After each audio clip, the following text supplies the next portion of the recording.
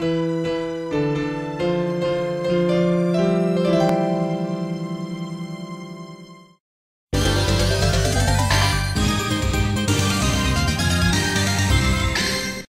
you think of shoot-'em-up games, one typically thinks of a sci-fi game in space like Galaga or Gradius.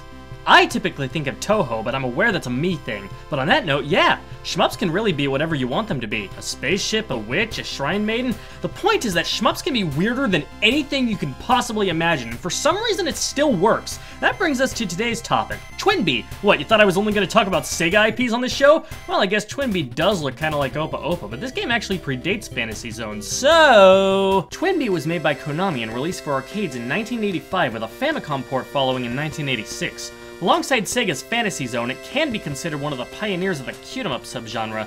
It centers on these anthropomorphic spaceships named TwinBee, WinBee, and GwinBee. It proved pretty popular overall in Japan. Outside Japan, however, not so much. Europe got a few games here and there, but North America was not so lucky. These days, though, you can play the original games through Nintendo Switch Online regardless of your region, so let's take a look at it now. In the year 2801, the evil King Spice has come from outer space to invade the peaceful Donburi Island, because when you're an evil alien ruler who wants to take over the world, the tiny island with a smiley face carved into it is clearly the best place to start. Anyway, a scientist named Dr. Cinnamon builds two spaceships to stop him, piloted by the Doctor's two sons, Anamon and Donamon.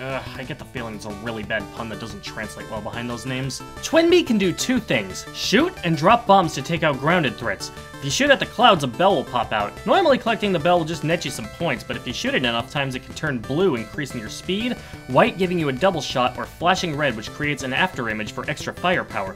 Thing is, the enemies in this game can be pretty relentless, and unless you get the speed power-up, TwinBee moves frustratingly slowly. This makes grabbing the power-ups in the first place absurdly hard as early as the first level. Also, these enemies are downright bizarre. As soon as you start the game, you get bombarded by flying strawberries and spinning turnips. God, you know you fucked up if you managed to piss produce off. You ever see a strawberry attack someone before? Exactly, it ain't normal. But that's not all, because we also have forks shooting at you, kitchen knives jumping all over the place, and toilet seats clearly sick of being shat into. This game is fucking weird! Now, like most shmups, getting hit once usually means death, but sometimes if the shot only grazes you, you won't die, but you will lose your arms, which prevents you from using the bomb attack. When that happens, a first aid kit will arrive that you can grab to restore your arms. Usually. There were several times that I lost my arms and the first aid kit never showed up. It's really annoying, honestly. Well, there aren't any more enemies around, so I can safely keep shooting this bell to get the double shot. Or at least I'd like to, but it's not changing colors. Whoa, what the fuck? What the hell was that thing? Well, seeing as it's dead, I guess we'll never know. Okay, looks like it's boss time. A green ship with orbs surrounding it. It's not really all that hard. In fact, every boss in this game goes down really fast if you have the right equipment, but I'm having a hard time telling if I'm actually hitting it, because I can't tell if the orbs are meant to act like a shield or not, and the sound effect when you hit it doesn't exactly create the impression that I'm actually attacking it. Alright, time for level 2, though it's kinda hard to tell because the scenery barely changes between levels aside from the color palette, so the most obvious difference is really just the game gradually getting harder. Well, game over. And this game is old enough that if you get game over, you're booted back to the very beginning of the game, but it seems a little harder now. Like, it may just be my imagination, but I swore the boss was much more aggressive on the second attempt. Does this game actually punish you for sucking by making you start over in hard mode? That's cruel! Also, if you have a buddy, you can plug in a second controller and do a 2-player co-op game. Player 2 plays as WinBee, though I can't imagine that 2 windshields on the side is very practical for seeing. Like, this seems like a pretty nasty design flaw. What's interesting, though, is that if you don't have a buddy to play with, you can still play in 2-player mode by linking arms with the other ship. It even makes your shot more powerful. Just keep in mind that both ships need arms to do it, and if you use bombs, you'll unlink. Alright, let's move on to the next game. Burnin' TwinBee Stinger. Yeah, this game was actually released in the US, but it had its name changed and also had its story cut out entirely. Oh, right, it's a disk system game.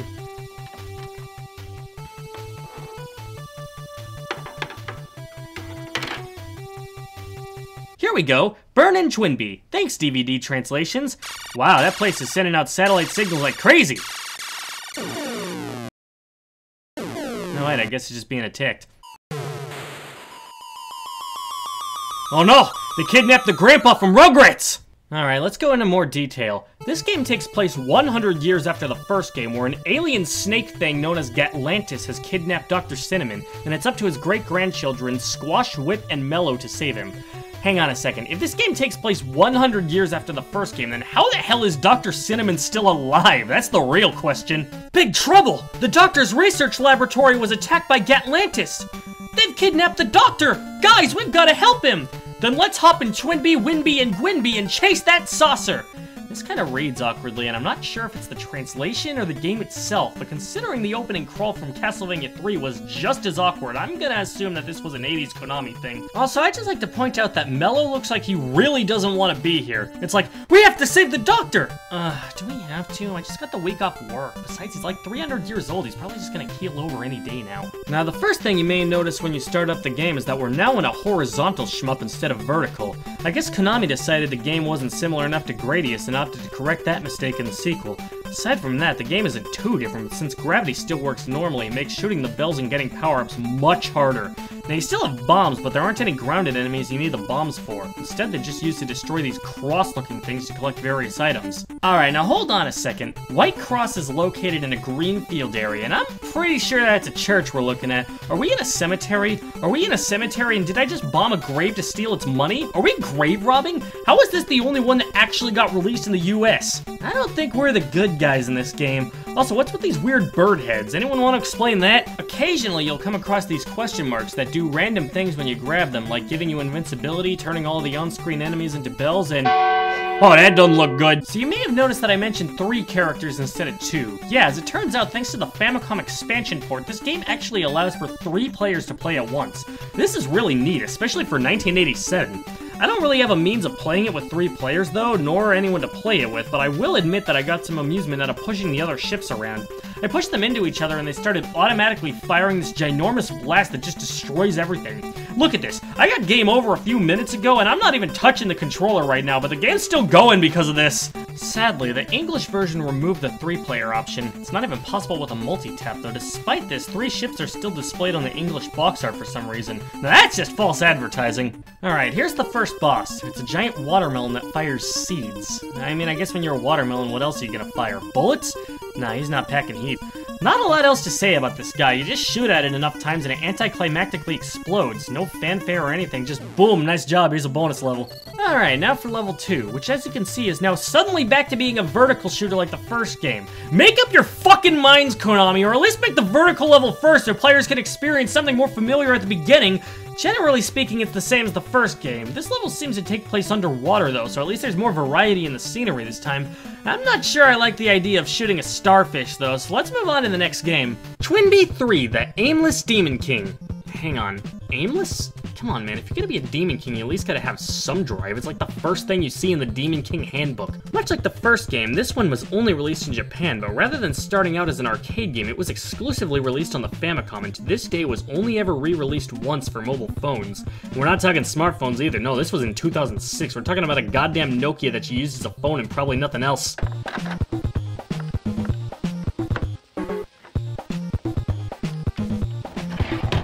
Now this game is a lot more like the first one, a vertical shooter from beginning to end. This time, however, you actually have a choice of difficulty, with the option to play either easy peasy or hell. You can also allow yourself up to 10 lives, and you can choose between playing as TwinBee or WinBee in a single player game, though the difference is merely cosmetic. Alright, let's get started. Hang on, what the hell was that?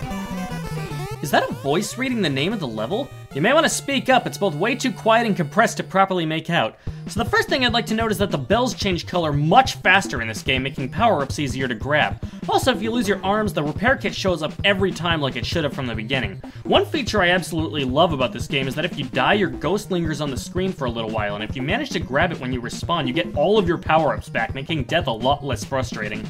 Really, everything about this game just feels better than the first two, and the stages themselves are more alive than ever as well. Alright, it's boss time, and just look at this guy. Shades, leather jacket, and even sticks his tongue out at you when he lands. Is this the Aimless Demon King? Sure looks like he doesn't give much of a shit about anything, so I can believe it. After a while, he starts to multiply, which can really drag this fight out, but if you got here with the spread shot, you should be fine. Alright, on to the next level. I'm sorry, what? Alright, looks like a river level. Aw, look at the cute little banana train. What? No! Man, Squash must hate starfish or something. In the last game you were shooting at him, and in this game you're bombing them. Listen man, I get that being attacked by saxophones and banana gators can really test your patience, but don't take it out on the starfish. Aw yeah, showtime! Let's listen to a cool groovy tune from the band. Well, we killed the band. Squash is going to jail, isn't he? Overall, the Famicom TwinBee games are a solid trilogy of shmups, but they're definitely showing their age in a few areas. They're worth checking out if you're curious, but not much to write home about, though TwinBee 3 was a massive step up over the first two. It also had a great soundtrack. The first two games' soundtracks weren't bad, but TwinBee 3 is just so catchy. I love just about every song in this game. Let's move on to the 16-bit generation, see what they have to show us. Alright, so next up is Detana TwinBee, released in 1991 for arcades, the TurboGrafx-16, and the Sharp X68000. Starting with this game, the art was handled by Shujiro Hamakawa, also known as Shuzalo.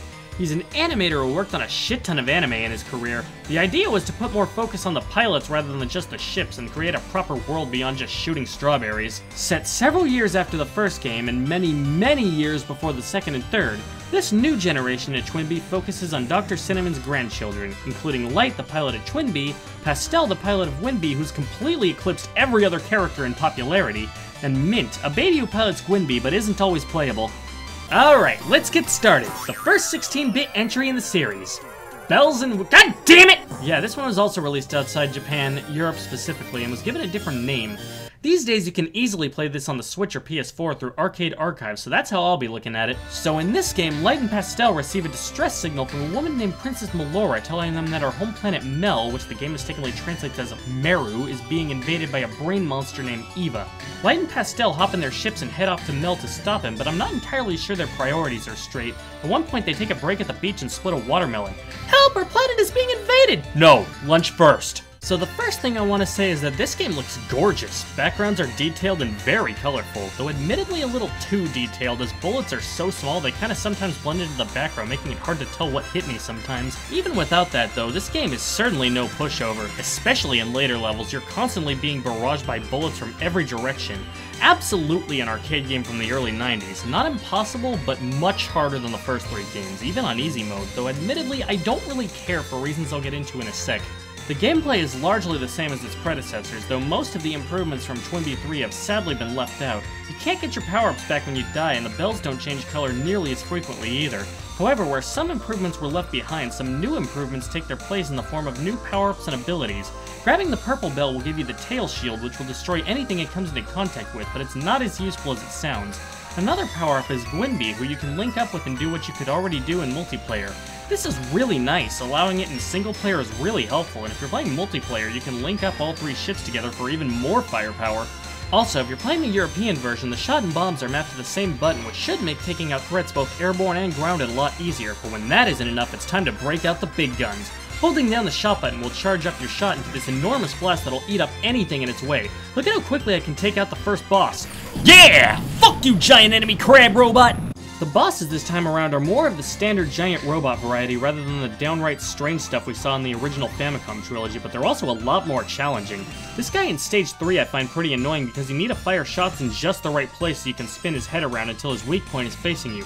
This jellyfish guy in stage 4 is constantly firing bullets and using this electrical attack, making hitting him without getting hit yourself a lot harder. And this snake isn't too hard, but be very careful to make sure it doesn't corner you. That said, all of this difficulty doesn't really matter unless you're playing this in an actual arcade. The Arcade Archives port gives you infinite credits since you already spent $7.99 on it, and the game throws you right back in where you died if you got a game over. It even gives you some power-ups when you do so. This essentially means that no matter how much you suck at the game, you still beat it eventually. Kinda nullifies the feeling of difficulty for me.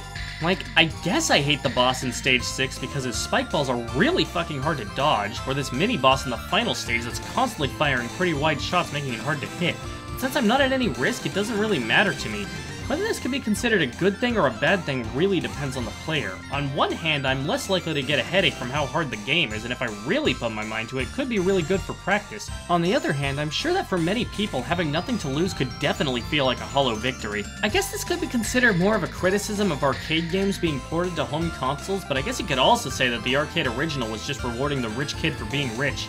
Overall, Detana TwinBee is a pretty fun game though, so I recommend checking it out. If you want any actual risk to your challenge though, I'd recommend maybe trying the console version since it has limited continues, though if you're not a fan of using an emulator, you'll have to get a PC engine to play it. Detana TwinBee ended up proving very popular in Japan, resulting in Konami expanding the brand beyond the shmup series. Thus began a project known as TwinBee Paradise, featuring a radio drama that ran from 1993 to 1997, a manga by Mina Yoshizaki of Sergeant Frog fame, and a 4-episode OVA, none of which has ever been translated either officially or by fans. Maybe one day, but who knows. Hey guys, this video actually ended up running for a lot longer than I had expected it to, so it's going to be a two-parter actually. I'm gonna have the second part out as soon as I possibly can, but for now, this is what we got. So until next time everyone,